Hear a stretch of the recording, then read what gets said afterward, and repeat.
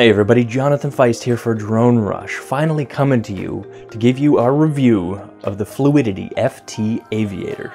Now you've heard about this thing before. It's the one-handed, or rather the joystick control to let you take control of your DJI drones. And the machine does just that, and it does it quite well. Let's find out more in this quick review. So you've heard the pitch on this guy before. It's designed by Scott Parazynski, an astronaut, also an accomplished pilot. He's piloted fighter jets as well as some commercial airliners. And this joystick is designed after those fighter jets. So one-handed control. That being said, you do need to support the base so you can operate it. I've opted to attach a small tripod mount, so I can attach it to a tripod. Makes it truly one-handed operation. There's the optional support arm for your smartphone, but of course the device connects via Bluetooth to your smart device. So this is only so that you can see your display handily.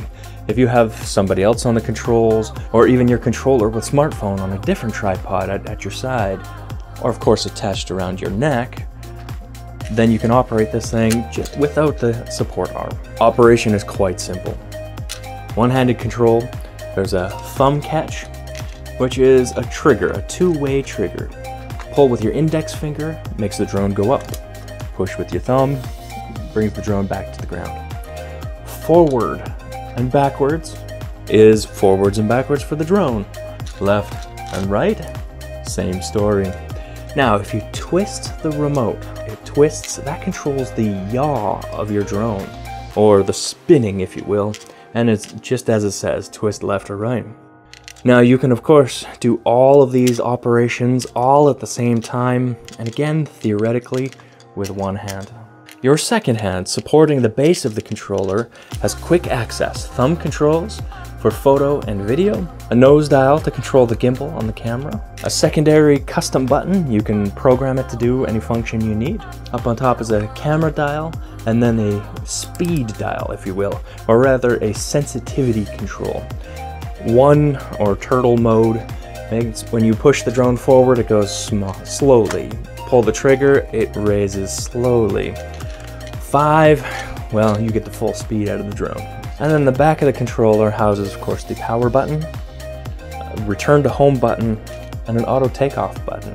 So in the end, you can completely control the drone from ground to the sky and back to the ground, all with this single device. Now, as mentioned, the Fluidity FT Aviator connects via Bluetooth to your smart device. You then use your smart device or phone to connect wirelessly to your DJI drone, or connect it via cable to the DJI remote control. You fire up the Fluidity app, which uses all of the DJI plugins, so it has its own very similar looking to the DJI Go 4 app, but it's an alternative and it can control the drone. Within the app, you can control whether or not the remote control or the FT Aviator is controlling the drone. You can swap back and forth, and of course there's controls to adjust sensitivities and stuff as well. One of my favorite things is while you're flying, the dial up top gives you an indication of your drone's nose direction, as well as its proximity to you at the controller. This is a pretty handy thing to do. Myself, I'm usually staring up at the drone anyway, so I can see where it's at. But of course, the nose indicator is pretty helpful at a quick glance. Battery life has been great.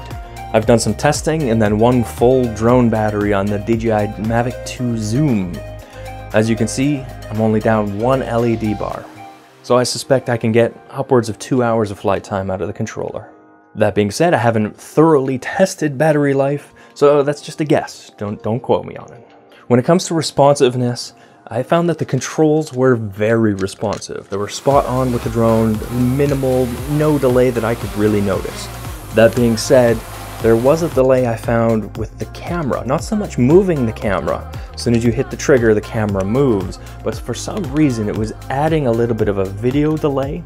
And so by the time the camera articulated, the video on the live screen feed was a little bit off, and then I would let go and then the video would finally jump and catch up. So I found I was over panning a little bit for my planned shots, but that's just practice. I need some more time with it, and of course turn down the sensitivity to reduce that speed of the camera movement, and it should clean up.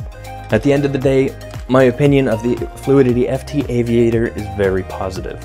It's very fun and fluid to fly the drones. It's very effective as well, and a great way to clean up one hand if you have a tripod mount.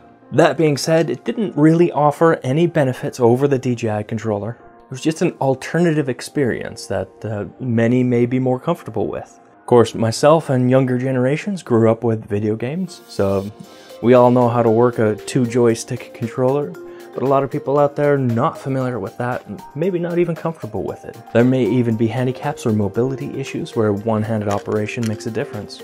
In that case, I know of no better controller than the FT Aviator. And that brings up my bottom line on this device. It is an accessory. You do not need it to fly your DJI drones. It is simply an alternative way to do so, and I think it's worth considering. So in the end, we give this device a thumbs up, and if you're liking what you see here, please give us a thumbs up as well. We appreciate your time. We're looking forward to getting more drone reviews and more accessory reviews coming for you.